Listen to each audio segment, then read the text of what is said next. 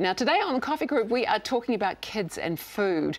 There is a lot of advice and information out there, but just how useful is it? Joining us this morning, authors Dr. Bhosale and Vanessa Baxter. Good morning to you both. Good morning. Lovely to have you in the studio. First up, let's start with you, Vanessa. Our viewers might recognise you from MasterChef 2013, wasn't it? But you've also got a background in psychology. So yeah, how important is it to have a healthy relationship with our food to our mental health? It's hugely important, and I think it's becoming even more paramount that how important it is at the moment.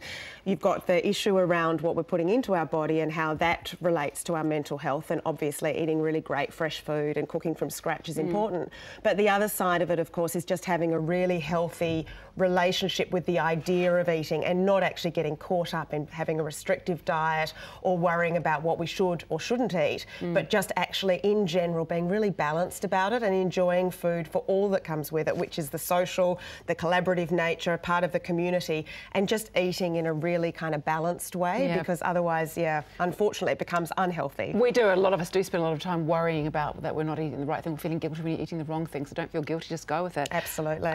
Julie, let's start going right back to baby food then. So what is the most nutritious introductions to solids? Yeah, well, I mean, I always encourage mums to introduce vegetables first, which I know seems really logical, but there's so much conflicting advice out there at the moment. But start with vegetables because that's what you want your kids to eat pretty much most for the rest of their lives, quickly followed by a high iron source, because babies at 6 months of age, their iron stores really drop off, so you do want to introduce a high iron source. So what sort of iron source are we talking? Meat, if possible. Yeah. It really is our most absorbed form of iron, and obviously for those that are vegetarian, you want to go down the green leafy vegetable route if you can. Okay, good luck with that. I know. Vanessa, how important do you think it is to get kids involved in the kitchen? I think it's super important because as early as we can get them in the kitchen and engaged with making the food and being a part of it, then it also helps to broaden their appetite for different ranges of foods. Yeah. So if they're involved in cutting and peeling and being in the kitchen with you,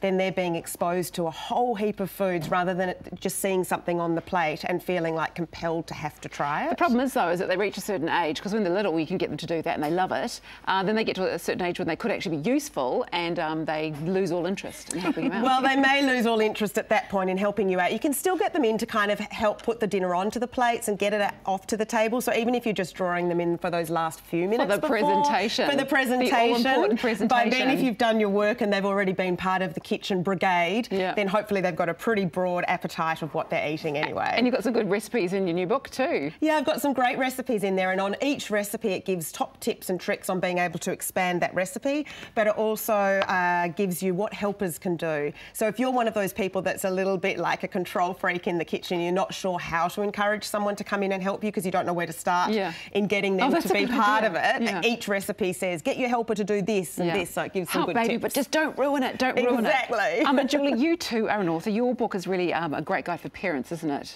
Yeah, it really is. So obviously it's quite evidence-based because I think that's so important today is getting the latest research, but it has a huge dose of the practical side. So literally covering the when, what, how of introducing babies to solids, and I've literally got like a 6-month plan. So if mums want to follow it week by week, they can literally do that without having to think too much. That's good, because have things changed in the way that we are told to introduce solids to our babies? Yeah, there's been some major changes, particularly around introducing allergenic foods. So we've had significant guidelines change with that just last year. So it's actually you want to get the allergenic foods in early. Right, because they used to say avoid peanut butter and everything. Yes, for up to 3 years, but what we've seen is this exponential rise in allergy in children, so it's actually completely turned around now. They're actually saying maybe introduce it earlier. Yeah, as soon as possible, so I talk all about that in the book. That's really interesting. That's a fascinating turnaround. Yeah. An absolute turnaround.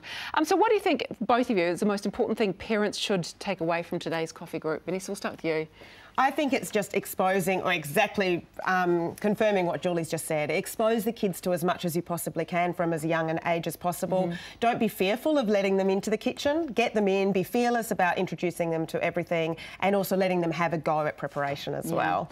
And make them, any tips on how you can make them enjoy vegetables, because they reach a certain age once again and they sort of make them enjoy. You will forcefully enjoy this vegetable. Yeah. I think cooking them in lots of different ways, you know, don't just be stuck on one way of cooking them. But I mean, even last night, just for my kids, you know, I had a stack of rocket in the fridge, and instead of making a salad, I tossed it in a little bit of olive oil and some sautéed onion and some cherry tomatoes through it and a sprinkle of lemon juice, and they demolished the whole lot. If I'd given it to them as a salad, they may not have eaten it. So Excellent. It's just sort of thinking a little bit outside the box. School, which you can help with. And Julie, what about you? What's your piece of advice? I mean, just to second that, and start as you intend to carry on, you know, so vegetables, get them in first, because then they're more likely to keep them going. Absolutely, and if you introduce them to things that are really sweet early on, that's what they develop the taste for, isn't it? So, yeah, that's difficult. Unfortunately. Yeah. Unfortunately. Hey, well, that's been great. And 2 fantastic books as well. Aren't you two both very accomplished? Oh, I don't know, we're both a little bit crazy, I think.